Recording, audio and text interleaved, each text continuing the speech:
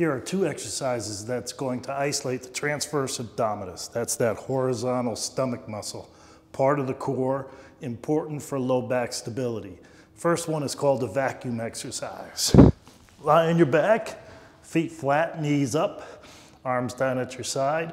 All you're going to do here is just pull your belly button into your spine.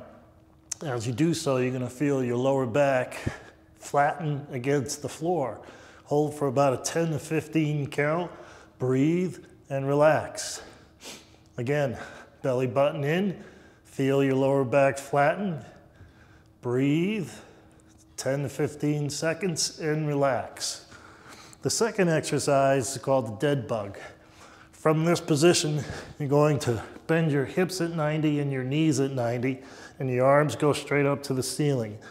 You're going to pull, again, that belly button into your spine, flatten your back, and you want to maintain that flat back throughout the entire exercise. You're going to lower, slowly, your opposite limbs. Right arm, left leg, back to the starting position. Left arm, right leg. You're not touching the floor. Continue to alternate. Keep that lower back flat. If that lower back comes off the floor, you stop the exercise. You want to work up to about 10 to 15 reps, working that transverse abdominis. Again, important core muscle to help keep the lower back nice and stable. Give it a shot for better, healthier golf.